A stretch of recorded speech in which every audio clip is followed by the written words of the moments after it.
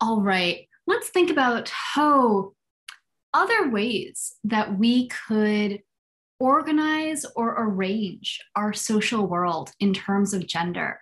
So we've spent a while now, raising some concerns about the binary view of gender, right? It seems incorrect to claim that there are only two genders. It also is simply false to claim that there are only two sexes. And as we have seen, there are good reasons to be skeptical of the claim that biological sex is the sort of natural category that exists independently of human beings. And from which gender is produced. It seems like there are some good reasons to think that the relationship between the two is much more complicated than that. Which leaves us at this question of, okay, what do we do with all of that information? Well, in their piece, Why Be Non-Binary, Robin Dembroff talks about non-binary gender identities as having the radical potential to shift and subvert our binary notions of sex and gender. It's not just that non-binary gender identities open up a third gender possibility. That is not what Dembroff is arguing, but rather that once we acknowledge that there aren't only two gender categories, that we don't live in a binary gender world, then the whole system starts to fall apart. And it starts to enable us to ask some really important questions about whether and how gender should play a role in our lives and in our social world. So one of the really important quotes from Dembroff's text has to do with the idea of not wanting gender to be sort of the primary way by which we think about and categorize and engage with people, right? So one of these quotes says, I just want to be a person wearing person clothes. This idea that we shouldn't have to be labeled and categorized and identified on the basis of gender in all of our everyday interactions. Like, it's strange that we gender a cashier that we're interacting with for 5 minutes, that we make all kinds of assumptions about their identity. And if we're using the binary view, on the binary view, you start off looking at someone's appearance. From appearance, you classify their gender. And again, remembering the way the binary view works, once you know their gender, you're going to know their genitalia, you're going to know their biological sex. So we start off from this idea of you can look at someone's appearance, and from that, you'll have information about their genitals. It's weird that we think that this is a really important piece of information to have in our daily lives as we are navigating the world. That's creepy and strange. Why is that information that other random strangers need to have? Now, it might be really important information for, people with whom one has intimate relationships in their life to have, right? You might need to know, sort of the configuration of a sexual partner's genitalia in order to know best how to construct mutually pleasurable and satisfying sexual experiences. That seems reasonable. It might be reasonable for a doctor to need to have information about one's genitalia, or if you're a little child, for one's parents or caretakers to have some of that information, and just check in on one's physical health and well-being. But it's deeply creepy and weird for your teachers to be making presumptions about your genitalia. It is creepy and weird for this to be information that is on your driver's license, that the government is tracking, that you are putting on, or you're required to put on all of these job applications. Now, it might be useful in order to track whether, say, a particular employer is discriminating against various gender categories. That might be one reason to gather some of that information. That's not always why they're gathering it. It's just information that we presume should be publicly accessible. And it's worth questioning whether that's how we need to organize our social world. Now, sometimes people will say, no, we need that information to be publicly available in order to attend to public safety or something like that. So the government needs to know information about your sex. That's why it's listed on your license, in case you're ever missing. And so that way they can find you. Well, let's remember for a moment what biological sex is actually describing. It's describing something about chromosomes, internal reproductive organs, genitalia, or hormone levels. If you're missing and they're looking for you, knowing that you have XX chromosomes, not going to help anyone find you. If you're missing and they're looking for you, knowing your hormone levels, really not going to help with that search. Knowing your internal reproductive organs, shockingly not useful. Maybe knowing something about your external genitalia might be relevant. In the rare cases when someone else could see your external genitalia. And then it's far more effective to say, where is the naked person, right? There aren't that many other cases where somebody else is gonna know your external genitalia and be able to help find you, right? It's just not clear what public good gathering and making publicly available this information is actually doing. Okay, so we should ask some complicated questions about whether we need to be organizing our social world around sex and gender in the way that we currently do. This is part of what Dembroff is getting at in this text, is that we've organized our world in one way, but it's not the only way we could do it. There are other possibilities. There are other ways that we could be organizing things. And it seems like it's worth thinking about what some of those other possibilities might be.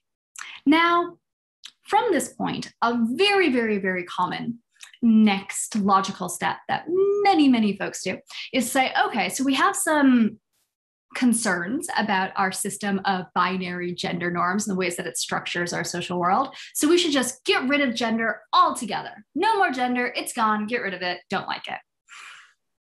I think that this is especially easy for cis folks to say.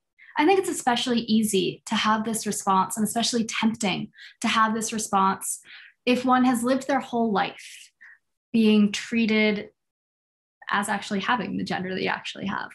I think it's hard to imagine what it is like to have folks not recognizing your identity, to have folks devaluing or dismissing or erasing that identity. And I think it is hard to imagine how important it can be to have systems of social recognition for one's identity. So I think that this move to say, okay, gender has problems, binary gender has problems, let's just get rid of it. It's a very well-intentioned move. It's not obvious that it's the way we want to ultimately be going. Instead, and this is what Dembroff starts to argue, we could start to think about the ways in which we could, first of all, give support, recognition, and validation for a variety of genders. We don't have to be locked into this binary system. We can, again, recognize, support, encourage. We can actually provide real social scaffolding for a variety of identities, as well as decentering the importance of gender, right? So we might start to think of gender as one dimension of identity, along with lots of other possible dimensions of identity. I sometimes like to think of this in terms of an analogy to being a guitar player, right, or being a musician, right? For some people, being a musician is a crucially important part of identity, right? And if someone was like, no, you're a something that's not a musician, you're a cook, you're a chef, right? That can feel devaluing, that can feel dismissive. And you're like, no, you're not seeing this hugely important dimension of who I am. And it's shitty to continuously have that be erased, right? For some folks, being a musician, crucially important. We shouldn't make everybody be a musician. And it's not the case that being a musician is important for everyone who even plays an instrument, right? We can start to think of gender as inhabiting a role similar to that of being a musician, incredibly important for some people's identities and some people's experiences, but not necessarily important for everyone. And that even within this category of being a musician, some people play the guitar, some people play the drums, Some people play a shit ton of different musical instruments and don't have one particular favorite, but like there are different moments and different contexts and different crowds where, yeah, sometimes I'm going to go for the banjo and sometimes I'm going for the saxophone, right? We might start to recognize gender as having this kind of radically inclusive potential, that we could view it as something that has, again, an important dimension or important role in some people's lives and experiences, that it can be one dimension amongst others in other people's lives and experiences, and that it might not be some part of some people's identities at all, right? So we can start to rethink the primacy of gender in our social and political world and in our interactions with one another. But as we are doing this rethinking, we don't have to go to this step of saying, okay, gender is stupid, abolish gender. Because one of the reasons we don't want to go that route is that this also has the effect of saying, trans folks are wrong and confused and want something that's stupid. Why bother even wanting that? If we hold the belief that gender is something that doesn't matter, that shouldn't matter, not just that our ultimate goal is to have a wildly different world, but that right now gender is something that one shouldn't be paying that much attention to. This also implies that trans folks are wrong to be seeking out gender affirmation support. This implies that trans folks are putting all of this effort and struggle and fight into receiving social recognition for basically a pointless project, right? And I don't think that most folks think that that's the way to go. And especially, I don't think that most folks who are suggesting, okay, do away with gender, are intending to imply these fairly dismissive and negative things about trans identities. Now, one possibility is to say, okay, get rid of gender for everyone except trans folks. It's not a good, no, not better. Then it would be saying that gender is something stupid and bad, but I guess trans people can have it. That is not actually helping in our social world and is just creating a new system of othering and of marginalization. Instead, once again, we can start to think about the ways in which gender might be something that we can recognize, support, provide validation for, but also work to deconstruct, and which we can work to make much more expansive and allow for this possibility of change and evolution, fluidity, that one isn't necessarily locked into one rigid gender position for one's entire life. But again, perhaps things will shift and change. Perhaps they won't. Maybe you might find that as you are moving through your life, your understanding of your own gender might shift and evolve, but stay within a particular category. Or you might find that gender just isn't your thing. It is not something that really structures how you think of yourself. We want to allow for, again, a variety of life experiences and a variety of identities. And part of recognizing and validating that variety is that we need to allow genuine social support for that variety of identities and experiences. Sometimes, see another way, sometimes people respond to these topics just to say, okay, do whatever you want, right? Like we should not be interfering in people's constructions of their own identity. Yay for a variety of genders. We just shouldn't be wading into this at all. Everyone should be able to do what they want. Moving on, it's no one else's business but your own. Once again, I think that this is often very well-intentioned. It's not going to do what people often think that it might do. If we say, okay, do whatever you want, it's no one's business but your own, that puts all of the burden just on individuals. It doesn't do anything to actually reshape our social world. It means that we'd be leaving all of those binary heteronormative norms in place, all of those practices of, okay, maybe you're not required to have a gender reveal party, but it's pretty normal. It's not calling for, rethinking our systems of architecture and the fact that we have bathrooms for men and for women, and usually that's it. If all we say is, yeah, yay for a variety of genders, do your own thing, it's no one's business but your own, we're not actually changing anything. Instead, it's just a new kind of dismissal and erasure of anyone who doesn't have an already recognized and supported gender identity. Instead, it's just reinforcing what we've currently got right now. If we do think that it is important to recognize and support a plurality of identities, then we need to do things that actually serve to recognize and support that plurality or that variety of identities. And that includes things like having a variety of social practices that give recognition to those possible identities, that we start having a practice of not presuming that we can figure out what somebody's gender is from their appearance, but instead saying, oh, hi, my name is Cassie Herbert. I use she, her pronouns. What's your name? What are your pronouns? How should I refer to you?